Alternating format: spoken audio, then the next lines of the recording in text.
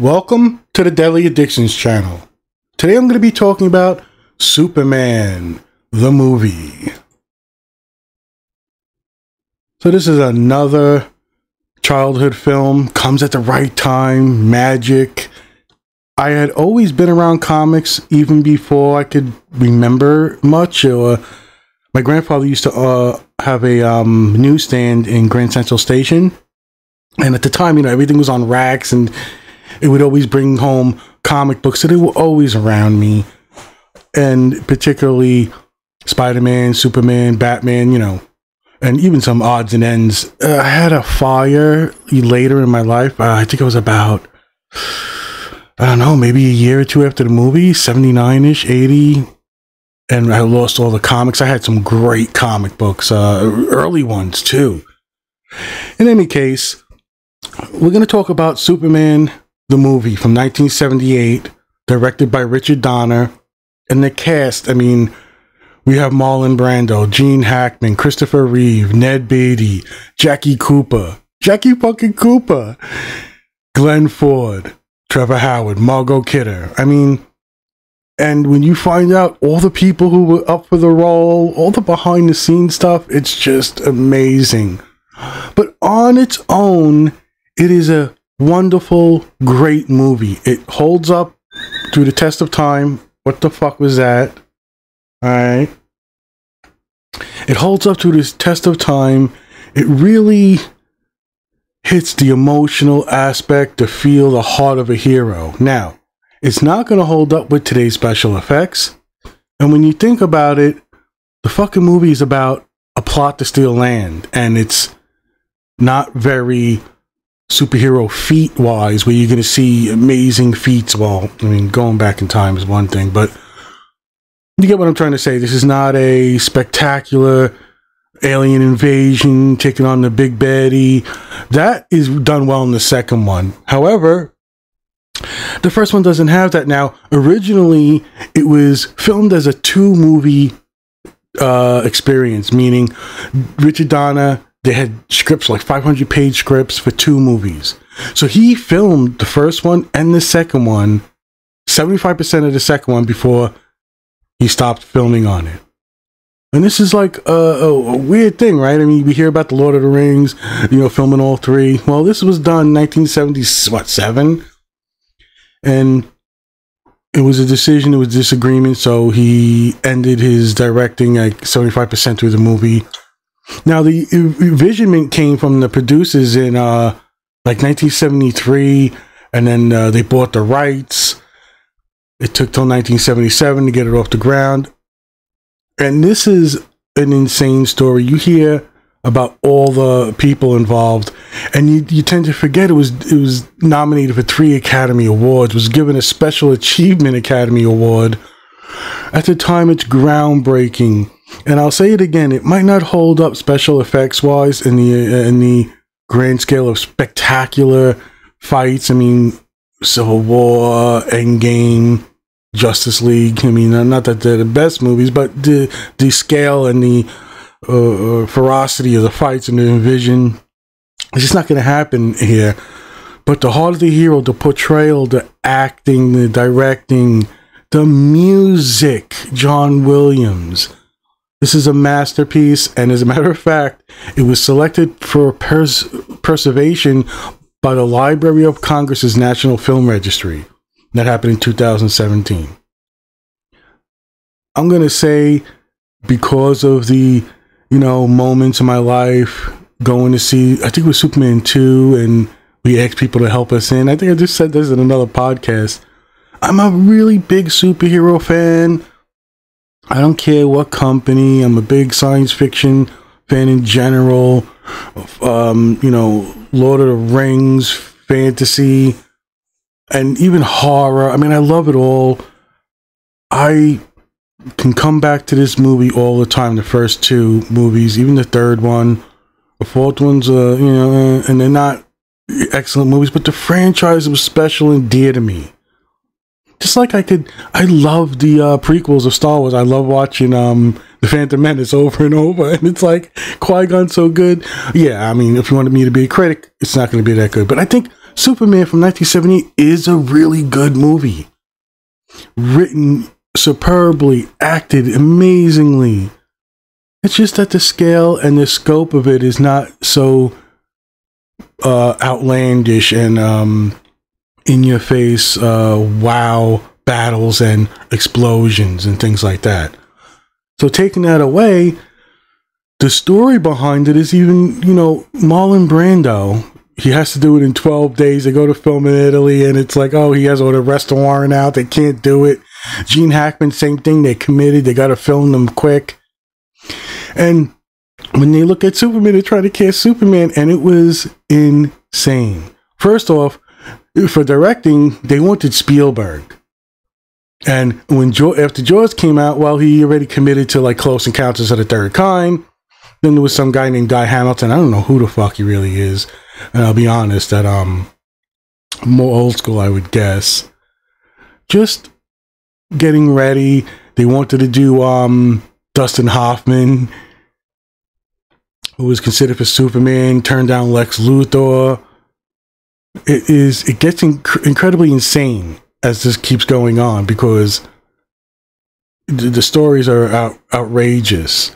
Brando wanted to be portrayed as a suitcase or a bagel with just his voice, and they had to use flattery to persuade him to be on camera, and they had to use cue cards. This is Paul Newman, Robert Redford, Sylvester Stallone was even in talks. They were going to get the Omen director, by the way, and they settled on Richard Donner, who was going to do the Omen too. And when you look at Richard Donner's pay and Christopher Reeve, it is a joke compared to everybody else. I think Christopher Reeve, for both movies, Superman 1 and 2, got like $250,000. I mean, that's insane. And they had so many rewrites over and over. But the casting is just bonkers. So Burt Reynolds, Robert Redford turned down the role. Paul Newman, like I said, and even he was offered as the roles of Superman or Lex Luthor or Jor-El. They just wanted him in the movie, it seems. Bruce Jenner. Oh shit, can we not call him that? I don't know. Patrick Wayne was cast, but when John Wayne, his father, was diagnosed with stomach cancer, he dropped out. I mean, look at this. This is like, okay, you got Neil Diamond and Arnold Schwarzenegger lobbying hard for the role. James Caan, James Brolin, Lyle Wagner, Christopher Walken, Nick Nolte, John Voight, Perry King were approached. Chris Christopherson and Charles Bronson. Oh boy, this is like you think, right? Christopher Reeve out of nowhere. This is a combination of just how movies work, right? It's timing, it's who you get, it's your casting directors. There's so many moving parts, there's so many people involved, which is why I talk about the end of credits now. It's just a fucking wall that doesn't stop. They liked Christopher Reeve. He didn't have the physique.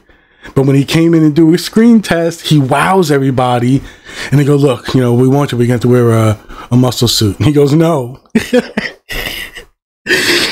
So the guy who wanted to part, one of these guys, David Prowse, trained him and took him from 188 pounds to 212 pounds. Christopher Reeve came in, just an amazing story. He was paid $250,000 for both movies. However, Christopher Reeve, the beautiful human that he was, had always said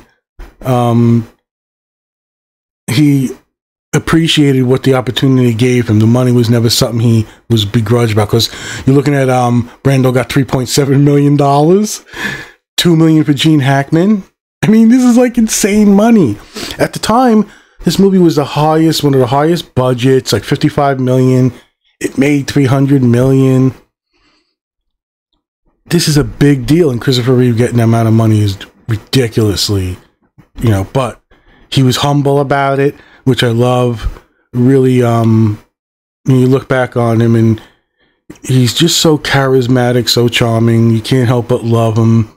I wish he would have had a better, end, but he's got so many charities, and his name, his recognition will live on. Like I said, if this was a bad movie that just had a cult following, that'd be one thing, but it's a great movie.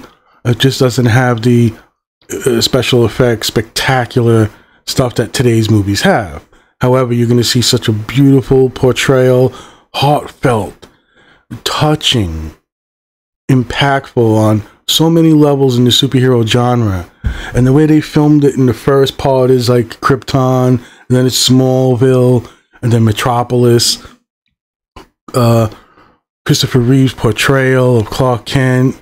It's just amazing. And talking about the filming and how they got casted everybody, it's just amazing. Like how this worked, how Christopher Reeve got chosen. Just all around gets you, makes you wonder how incredible coincidences and crossing of paths have to happen. And we go, oh, Christopher Reeve, he's still considered the best Superman. And I'll get it out of the way right now. Man of Steel sucks as a movie. However, the last 20 minutes, 40 minutes, whatever, when he puts the suit on and does battle is amazing. And overall, I like Henry Cavill portraying the character. It's just written shitty, it's filmed, it's fucking horrible in that sense. But I would totally, I'm up for Henry Cavill reprising the role, staying. I mean, I like him. He's a good actor. I don't like the Snyderverse bullshit. And if you ask me, Josh Whedon's version, where they gave him a little bit of fucking humanity and, cheerfulness, just made my day. So, you got Christopher Reeve, his legacy with this movie. It comes at a time I'm 6 years old, going to see the second movie, the third movie, the fourth movie. Captivated by all of them, although growing up and getting older, you see the later movies and I still like 3, but 2 is just outstanding. It's my favorite. He's got to fight 3 Kryptonians, and they do some really savvy stuff. And in here, the one thing that, it breaks you now when you're older is like, okay, Superman flies back in time. I'm not going to give the fucking plot, right? And go through the whole thing. He's a Superman from 1978. And fucking Lois dies, the earth cracks open or something, and he spins around the earth and reverses time. Now, the visual and the portrayal is ridiculous. It's just insane. Cracks unforming, and the planet going back in time, and overall, like the words of his father warning him not to do this. But although now looking at it, it seems kind of ridiculous and silly, you can still see the theme. You can still feel the weight of it. This decision, the superhero comes from another planet. For all he knows, he's the only survivor. Comes here, gets amazing abilities, decides he's gonna put on a cape and suit and protect people publicly, but he wants to keep a private life. And the world goes to shit. He can't save everybody. The woman he loves dies. Earth is fucked. Fault lines are breaking. And he screams, and it's visceral. It's just fucking awesome watching this movie again. And he goes and he flies back in time, and all the weight, you forget about how silly it is. You could say, okay, he went so fast, he went back in time and prevented things. Maybe that would be a savvier way to do it. But he's spinning around, the earth rotating. It's just so ridiculous. But the weight of it, the emotion, the power, the depth of feelings that it evokes in you is still there. It's like he's going to do something that he shouldn't be doing. He's got the power, he's going to do it. There are a lot of talk over the years about the Christian view, or because he's a Jewishly created character, who was a Jewish person, but how, Catholic symbolism, all that stuff. But I don't give a fuck about that. It's all nonsense.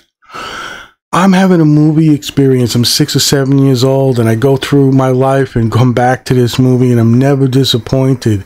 I find myself saying, I love the second movie, And with the Donner cut, you could watch the second movie and get the first movie encapsulated in it if you want just the action parts and the, let's get going. So you can just watch. But I find myself going back to the first movie anyway.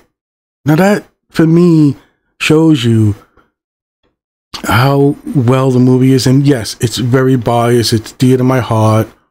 Like I said, a time of magic. 6 years old, I'm an incredibly creative in my mind person, It just hit me on that. I'm tying towels around my neck, flying around the house. My brother used to put me on his feet. He would lay on his back, put you on his feet, and just pick his feet up, and I would lay on his feet and pretend I was flying. I mean, these moments, you cherish them. They fill you with warmth and love, and the movie's attached to that. And remember, I gotta have a fucking red cape. I'm gonna wipe towels all over the house. You know what I mean? Like, just fucking childhood bliss, wonder, and the feelings still come with me. So I understand that, and I can't separate that. I do try to be intellectually honest and somewhat of a critical person at times when you need to be. So yes, the movie's gonna have flaws. It's not perfection. It's going to have a silly premise. And from what it says in the behind the scenes stuff, it was going to be way campier than it was. And it was toned down. It has a nice, serious feel. It has a down to earth, real deep story where the characters, the portrayal, the emotions are more important than spectacle. Very rare, when you look at movies these days. Marvel does a good blend of it. Wonder Woman was great at doing it, where Man of Steel, I think, failed. I don't need a Clark Kent who says, "You're not my dad," and the dad like, "Oh, maybe you should have let the girl to save you." It's just fucking horrible, this whole fucking tornado. And yeah, I'm gonna get beer spilled on me, so I'm gonna mangle some guy's $65,000 truck and damage the whole fucking parking lot thing because, I'm Superman. It's just Snyderverse bullshit crap, and give me the fight at the end, cut it, edit it, I'll watch it every fucking day. That I'll give it. That's Superman the way you want to see him. And in Superman 2 you kind of get that, and this is a movie I cherish. It's, in my list of movies that are my favorites. You go to certain times of the year, and seeing Christopher Reeve on screen, his smile, and maybe it's from this movie, but everything he's in or has been in, it just makes you feel special that you live in a time where these things happen. And like I said, the convergence of my age, and a family you have, brother's a year older, a year and a half older than me. Grandfather owns a newsstand of comic books, and as I grew up, I got the DC comics from my brother. They were a little older, and went into Marvel, and then it was like trading back and forth. We were both Marvel, and then Image, and Superman's always been there. He'll always be there. That symbol, that S, the hope, the inspiration is always there, and Christopher Reeve personifies that. In his performance and in his life, you could feel it. It really meant something to him. Much like Mark Hamill with Luke Skywalker. You could feel it, like his humbleness of accepting, like, maybe in the beginning, everybody's human, so you feel you're typecast, whatever, but the opportunities you get to love and cherish by fucking humanity forever. Superman the movie. Not much more I can say. It's just a wonderful experience. Heartfelt. Dear to me. Yes, I'll go to part 2 and get the childhood, rock'em sock'em effects that I want to see. There's this one part in it, Superman gets knocked on the ground. You hear them fighting, him and the big guy. And it's just the camera rumbling in the street getting cracked. And then he flies through the pavement and crashes into it. It's like great things, and they try to do wonderful things, but you're limited. Again, I love this film. I love the actors in it. And for me to know who Jackie fucking Cooper is, you know, one of the most cherished actors, you know, from childhood. I mean, you go back and look up Jackie Cooper. It just goes back. You know, age 9, he fucking started. So much to love here. And you got fucking so many nut jobs, like, you know, talk about Marlon Brando and just some iconic episodes and times in our lives. The people they got, the end result, you know, just wonderful. I totally recommend it. If you think it's outdated, it's still got that heart to it that it carries you through, in my opinion. So watch Superman again if you want, if it interests you. I think there's so much to still love about it. You don't need to you know, get the special effects and wows, because I'll watch a nice indie movie or slow paced. What was there? There was like it was a Brightburn or something like that, like a story about a Superman went wrong. He was a kid, but it wasn't DC or Superman, but it just had to do with a kid. Like, not a lot of special effects and wows, but I liked it. I was interested in it. So there you go. Here's my thoughts on Superman the movie. Again, total recommendation. Just classic, iconic, everything about, you know, that childhood joy and inspiration. Superman will always be that, and the counterpart to Batman's more darker tone. And I don't know if there'll ever be anybody like him in that sense. There have been some who came and tried. I've collected comics well, I stopped in 2008, 2010, but you got this iconic thing that is known all over the world. Christopher Reeve will always be cherished in my mind. I wish everybody the best. Take care, and I'll talk to you all next time. Bye-bye.